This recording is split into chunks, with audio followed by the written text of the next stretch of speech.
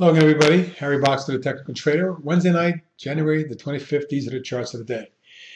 Stocks are still looking good. Some good news from the economy today and the Fed, but more importantly, the rally still rolls on, and we made new highs today, despite old predictions about highs in this time period.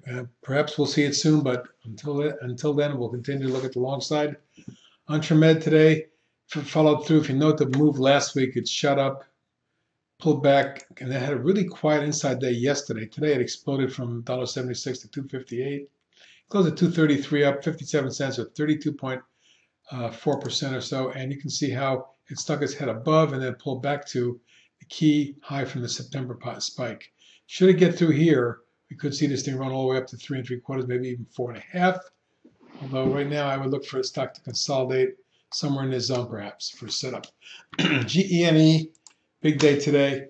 You can see that the long-term falling wedge here basically was broken with a thrust a couple weeks ago, and then it got very quiet and settled down. I got very quiet inside type day yesterday, only to pop today from 330 to 435, close at 430. Nickel off the high, very nice close. Up $1, 30% on 446,000. Very big volume for that stock. It's thinly traded. As a result, if we do get up, and look where we got up to, right near this little spike high. If we get through here, I would look or move to the next high, up around 5 1/4, my next target. Beyond that, we can see an intermediate move up near 7 or better.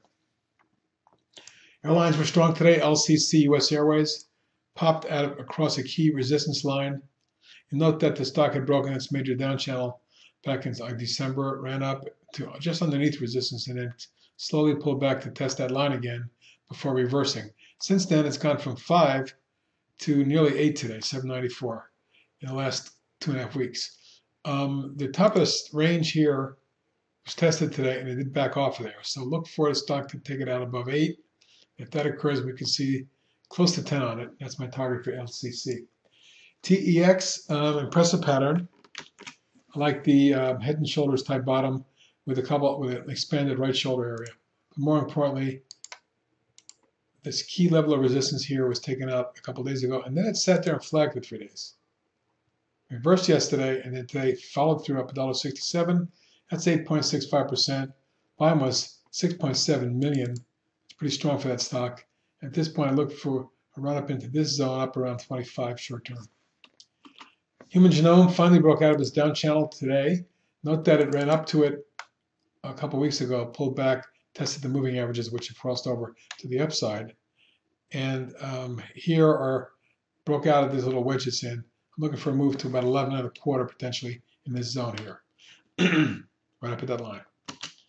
FLDM, that's Fluid Dynamics. Very nice day today. Take a look at the thrust across this line, which was a triple top, and out of the base perhaps. Next target up around this line here, which is around 16.5. That's what I'm looking for short term, and then we'll see.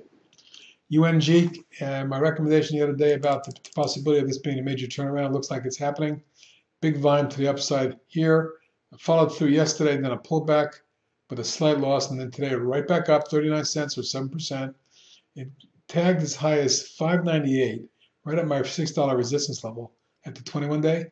But should it get through here, I would look for a move to about 625.30. Secondary target up at 695.7 before we get any big pullback. That's what I'm looking for anyway. We'll see. SD, I wanted to show you this today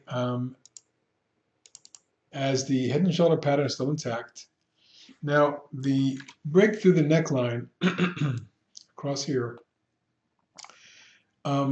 platform there for a while, but then it rolled over a couple days ago. That had me worried. There was no follow through to the downside. And the stock is quickly reversed, but today took out this declining top sign in this channel perhaps. And if we can, and by thrusting 49 cents or 6.2%, mine was a hefty 13.3 million. Next objective would be to test and perhaps take out this line of resistance up around just under 9, 895.9 zone. We get through there, we can get a more important move, testing 10 and then 12.5. LNG acting well. Another 6.5 million, up 67 cents or nearly 6% today. Note that the rising channel is still intact, but we are up against it. Here, this zone These highs here at 1256 and then at 1286, which were reached in November, may be tested short term. That's important. And if it does get through, and that, by the way, this high up here back in May was 1281 as well. So triple top up in the zone. Should it get through here, I would look for a quick move to 15. Dendron coming on, jumped 75 cents or 5.4% today on 17 million shares. Note that the key resistance for the last couple of weeks was taken out today. It did back off, but it closed above it. And at this point, my swing trade target at 17 looks very doable.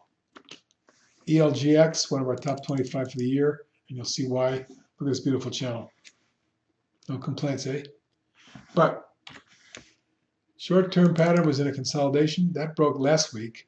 Since then, it's been sitting here flagging with a little bit of a maybe wedge even right there. That popped today when it moved from 1217 to 1287 and closed at 1285, just 2 cents off the high. Now, volume was 312,000 shares. Doesn't sound like a lot, but it's the highest in 4 or 5 days for this stock. And if it does follow through here, based on a long-term pattern, we could see the stock move up towards the 15-16 range.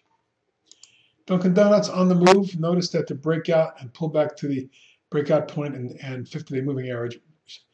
It triggered a reversal yesterday that took it from 25.5 to 26.75. Today, following through the 27.71 and closing at 27.63, just pennies off the high on increasing volume. So perhaps we're going to see a run up to test this key triple top around 30. 29.90, 30 is my short-term target. Kit Digital continues to follow through.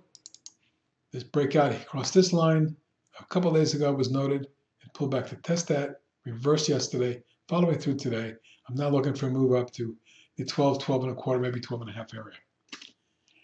One of our favorite oil stocks now is Northern Oil and Gas. After BEXP, Brigham was taken out. You can see the massive head and shoulders bottoming pattern. The breakout here occurred today, which is testing this high, and that was 27.70 reached November the 8th. Here we are 2.5 months later.